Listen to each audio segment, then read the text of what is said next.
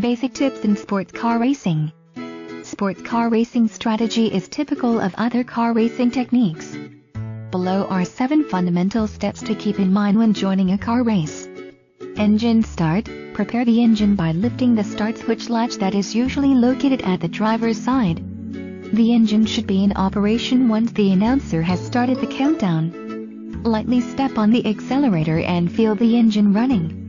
Another way of making sure that the engine is ready is by looking at the tachometer. It changes and moves from 0 once the switch has been started.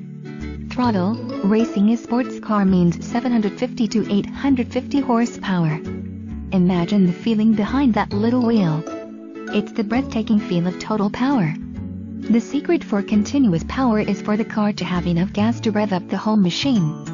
Fishtailing could be one of the problems when racing, and to keep this from happening, use a little effort to control the accelerator. Engine transmission. An automatic transmission sports car allows the system to automatically set the clutch. This is for amateur sports car racers so that they do not have to change gears manually. The sports car will be smart enough to operate the transmission for the driver. The traditional H symbol is used for manual transmission sports car. Walls. During the race, it is unavoidable to bump the side walls. This is not a cause for alarm. The sports car driver just has to shift the gear into reverse to move away from the wall. Sooner or later the car should be back on track. Comfy on the track. Always stay beneath the white line of the lane while at 100 miles per hour. This is so the driver can keep the other cars from turning into the back end of the sports car. Once the speed of other cars is met, tag along back on the track.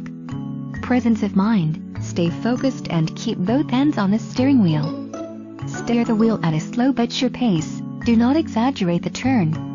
Halt during emergency. Part of keeping focused is always remembering that there is an emergency button in every sports car when there is a need to stop. It is situated in the center of the dash and is used when the car needs a motion stop.